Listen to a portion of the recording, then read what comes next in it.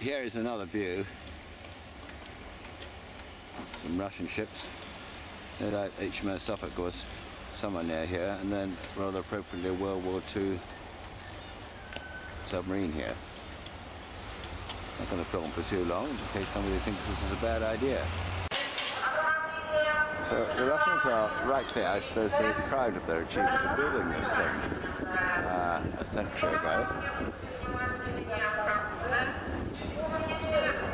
A fairly magnificent building. I'm not sure what style we'd call this. Gothic? Don't know. Impressive. But I thought it appropriate to film this steam engine because it would have been something like this engine here that would have been dragging Tom Jameson's train from Vladivostok to Perm. This is a rather magnificent engine. No idea how old it is, no doubt it'll say somewhere.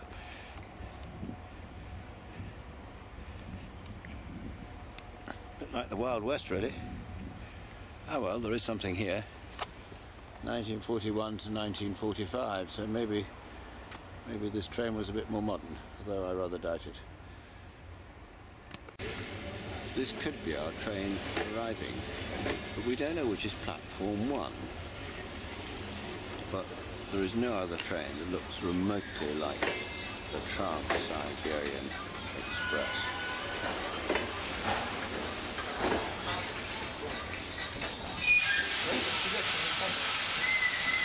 I'll let you know what that says.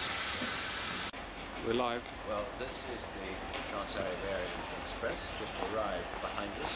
We've been shooed off it by the, I think the name is Matrushka or Petroska or something, because we've arrived too early, but never mind.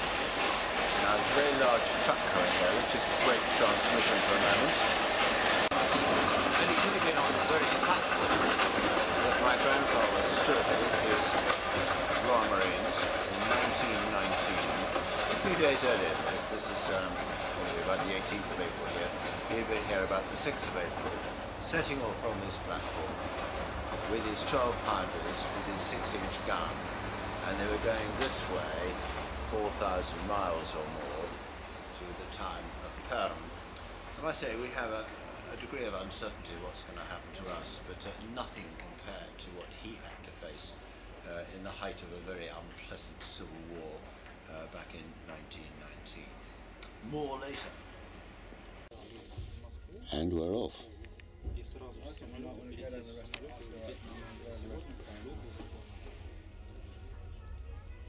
Leaving Vladivostok, complete with band playing on the public address system.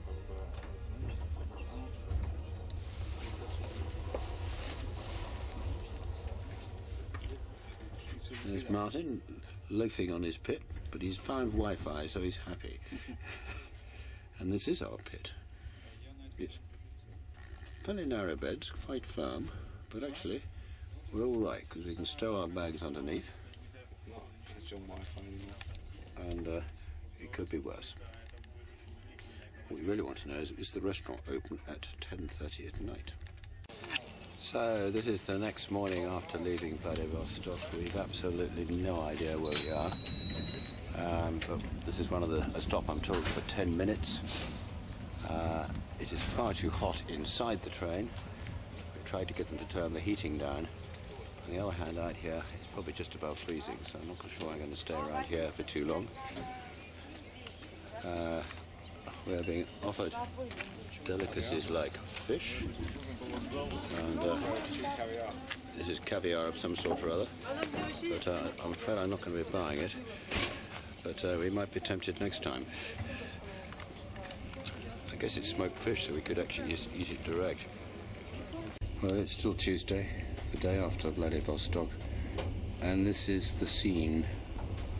Mile after mile, 100 mile after 100 mile. Every now and then a small village of houses with no paint, looking rather down at heel. And then every now and then into a larger town.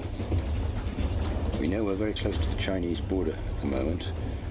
Martin put on his GPS to give us some idea of where we got to, because we couldn't follow ourselves on the map. This obviously is an area that's been cleared. I assume this is a field that will eventually bear something after the great frost has gone. In grandfather's time it was a lot colder, although it was at least 10 days earlier in the year, and they'd been warned of temperatures of -30. Well, when we got out of the platform, it was probably just above freezing. Cold enough, but certainly not as cold as what they faced then. 20-minute leg stretch in Omsk.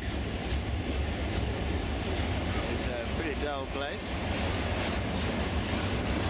A sort of Clapham Junction, although we've been going through a railway marketing yard that are absolutely enormous.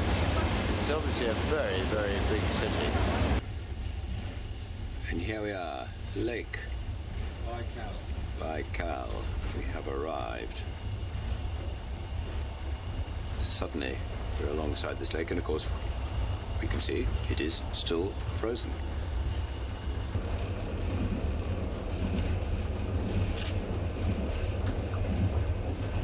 Engraved in the waters of this lake, you have the secret of eternal youth. Right now, I think it would be the secret of a quick death. Still, it's attractive. So this is the entry into Irkutsk. And somewhere up here was where Admiral Kolchak met his death, although it was on another arm of the river, possibly from this one.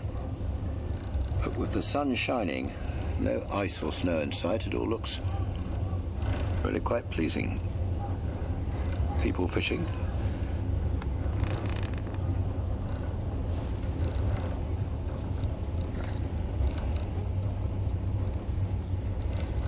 I guess that might be the centre, I don't know.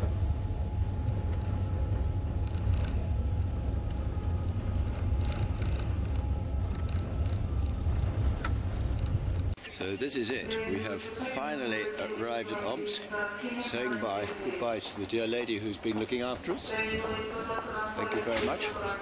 And we have Galina, or was it Elia, here? Galina. It is Galina. Ah, right. Okay. And this is the start, or the next stage, of our big adventure. So how are you feeling, Martin? Ready for the fray? And just for the camera's record, this of course is Omsk, where the head of the White Russian government was situated, Admiral Kolchak, and all the rest.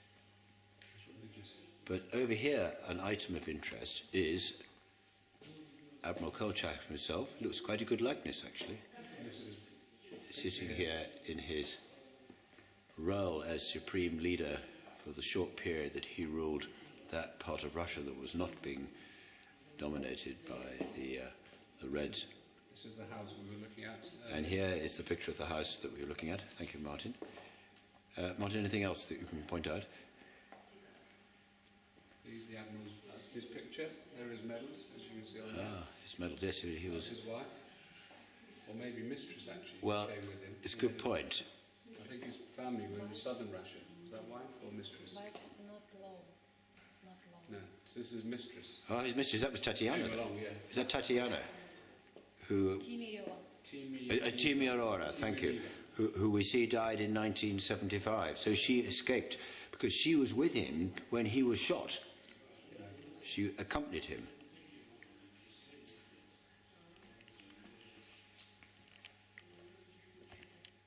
And is this